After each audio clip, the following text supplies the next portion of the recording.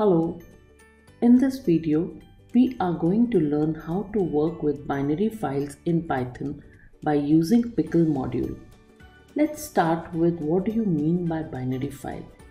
Binary files are files that contain raw data, so are not in human readable format. For example, image files like JPEG, GIF or Word, Excel, PowerPoint files, etc. They have their own specific programs which can read them. Now why do we need to use pickle module? This is because pickle module provides us with the ability to serialize and deserialize objects. So what it means is that if you have data in any format such as list, dictionary, tuple, classes, you can use pickle module to convert them into files to store them in hard disk, and then it can read it back to you in exactly same format. So serialization is nothing but transforming any kind of object you have in memory into byte stream which can be stored into files. It is also called as pickling. Similarly, deserialization is nothing but converting byte stream back into Python object in memory, which is also called as unpickling. So how do we use pickle module? We start our program by first importing the pickle module. We open the file in binary mode to either read or write. To store the object data in file, we use pickle.dump function. It takes 3 arguments. First argument is the object we want to store. As we just learnt, it can be string, list, tuple, dictionary, or any object of your choice. The second argument is the file object we get by opening the desired file in write binary mode. There is a third argument which defines the protocol, which we will not cover now. To read your data back, we use pickle.load. It takes in one parameter, which is the file handle that you get by opening the file in read binary mode. It returns to you the object which we had stored in the file. Now the program that you could be asked could be write or append kind of program, read or search kind of program, or read plus write kind of program, or update kind of program. We will start with the simple write program first. For example, write a program to write below 2 rows to a binary file student.dat. Here we see that the data is in list format. We start our program by first importing pickle module. Then we open the file in write binary mode.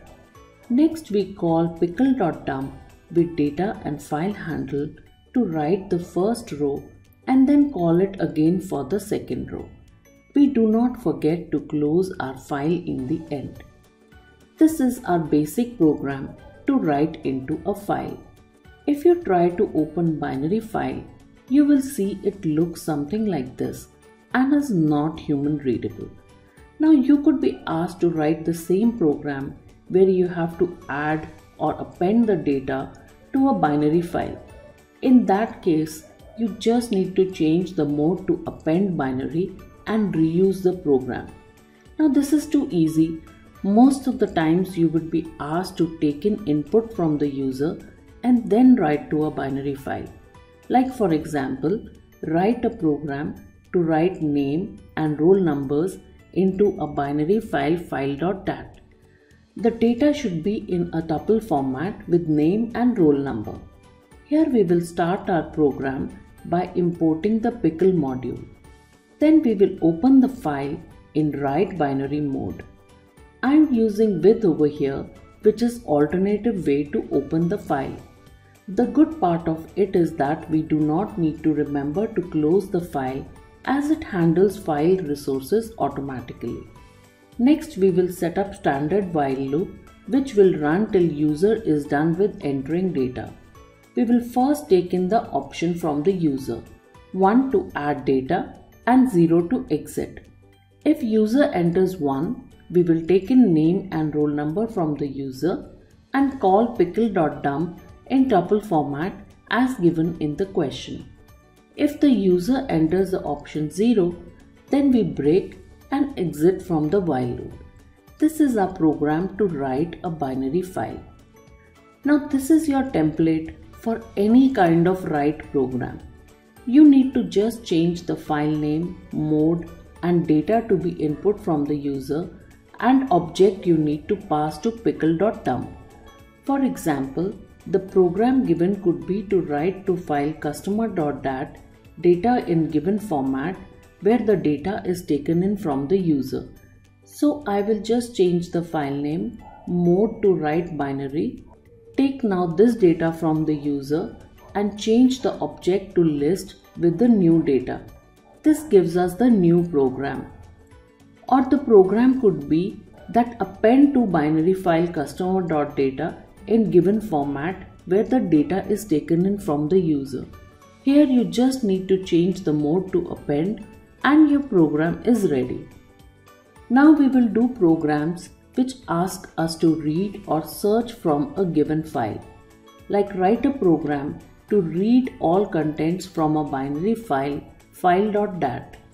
Here again we will start our program by importing pickle module. Next we will open the file and read binary mode. Now we know we need to call pickle.load with file handle and it will return to us the object which we can print. We need to call the load function every time for each object. Now we do not know how many objects are there in the file. So what we will do is put this in infinite loop. But there is a problem with this infinite loop. When I run this, it prints all lines, but once all objects are finished, I'm still trying to load, so it gives me end of file error and it crashes. We cannot submit a program that crashes. We can avoid the crashing by catching this exception. We do this by enclosing the block where we are expecting the exception in try except block. This is exception handling block and you can specify which error it needs to catch. Like in our case, we know the error is end of file error. And what should the program do in case this error occurs? We just want to come out of the program gracefully without crashing. So we will just put break for it to come out of while loop and stop the program. Now this is your standard program to read from a binary file. You will use this as your basic read template and just change this as per the question asked. Also note the output it has given. You will see that unlike text file, binary file maintained the data type exactly as you passed it. So the list is returned as list. Inside it, string is returned as string data type and int as int. You do not need to do any conversion for further processing. What you typically might be asked is to do selective read, means display only specific rows or columns. Let's first see how you display only specific columns. Like if the program was to read from a file and display only student name. We will take our standard template. Now you already know this program gives you entire row as a sequence. If you want to print only specific columns, you just have to use indexing. The program to read all rows remains the same, but now instead of printing complete row, you will only print row 1. Now if you run this and see, it will print only the student name. Now that we have seen how you will handle selective columns, let's look at how you will manage selective rows. Let's take another example.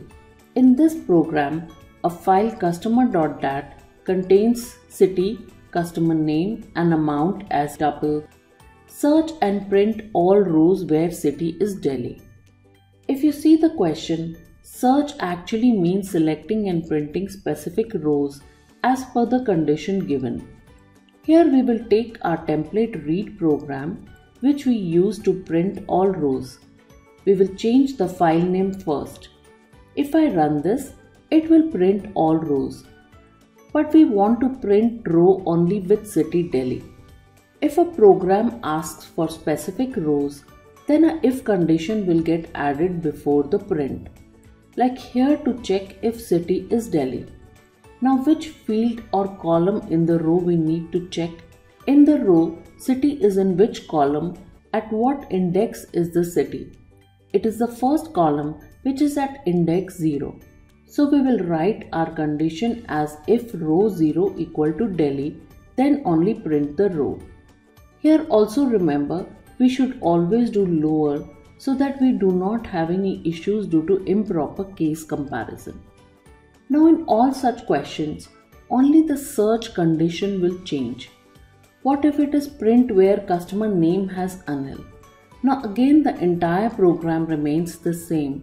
Only your if condition will change. You will just say if Anil in row 1. Or the program could be to find the sum of some column, like find total amount of sales where city is Delhi. Now let's again take our basic program. Here we will set sum to 0 initially. We know city is at 0 index, so we can just write our if condition to row 0.lower is equal to Delhi. If the row is Delhi, we just need to add amount which is at row index 2 to sum. Once we are out of the loop, we can just print sum. This is our final program, and if we run this, it will print sales amount for Delhi. Now the question could also be to count the number of rows that are there in the file. Here you will just initialize a count variable outside the loop. Inside the loop, you will just increment the count. Once you are outside the loop, you will print the count. This program will give you number of records in the binary file. Next set of programs are read plus write programs. Here you are asked to read from one file and then write or append to another file. The read could be selective read of specific rows or columns. Let's start with a simple program where you have to write a program to copy all the data from data.dat to new.dat. These kind of programs are just merging of read and write template you have just learned. So we will start with first importing the pickle module. Then we will open the first file in read binary mode and second file in write binary mode. Next you will write the standard while loop to read from the binary file. Inside the loop, instead of print, you will just write or dump the row to second file. Once you are out of the loop, you will close both the files. This program will read object by object from first file and then just copy all of them to the second file. Now this is your standard template for read plus write kind of programs. We will just see how we will handle different variations of questions by just making some change in this program. Suppose the question was that a binary file data.dat has come in from branch in Pune and it needs to be added to file new.dat which has data for all branches. Write a program for it. Now here the data is not to be written. It is supposed to be appended. So only change we need to do is to change the mode to append. This will append the file you read to the second file. Now the program could be to write some specific rows or columns to new file or change the data type. Like for example, a file sports.dat contains information in following format. Write a program that would read the contents from the file and copy only event and participant from sports.dat and stores it as a dictionary in a new file named event.dat. Here again, we take our standard template and change the file names. Then in write, we need to pick column 0 and 2 and write it as a dictionary. This is our final program to write specific fields and convert it to a dictionary. If you run our previous read program on event.dat, you will see it will give an output like this. Now the program could be to write specific rows to a new file. Like a file sports.dat contains information in following format. Write a program that would read the contents from the file and only those records from sports.dat where the event name is athletics in new file athletics.dat. Here again we will take in our standard template. We change the name of the file as given in the question. After we load the row, we put in our condition to select specific row that is based upon the condition if row 0 is equal to athletics, then we copy the row to the new file. This is our program to do selective row writing to new file. If you run a previous read program on athletics.dat, you will see that it will give an output like this. Next set of programs are update kind of programs where you are asked to update a record from a binary file. Like for example, a file employee.dat has employee data in this format. Write a program to update salary of a person with employee code as E002 to 50,000. Here we will take a standard template of read program. However, here we need to make changes in the file, so we need to open the file in read plus write mode. So we will add a plus over here.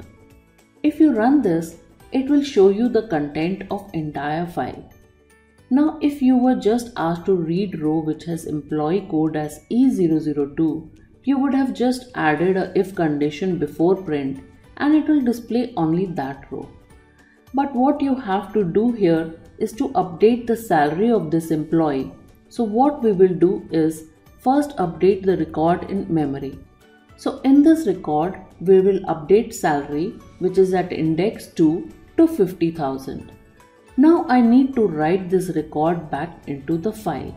But the problem is that I have already reached the end of the record after reading it. How do I go back in the file to update it? The solution for this is that before load, I just use a location pointer which holds the position at the start of the record. The tell function gives us the current position of read pointer in the file. Then if the record matches, I update the record and then use the seek function to go back to the beginning of the record which was saved in the record pos variable. Then I call pickle.dump to update the file. This is our program to update a specific record or object in the file. If you run a read program or employee.dat, you will see that the record is updated. If you want to practice more questions on binary file, you can visit our website simplycoding.in for more practice programs on this. Thank you and goodbye.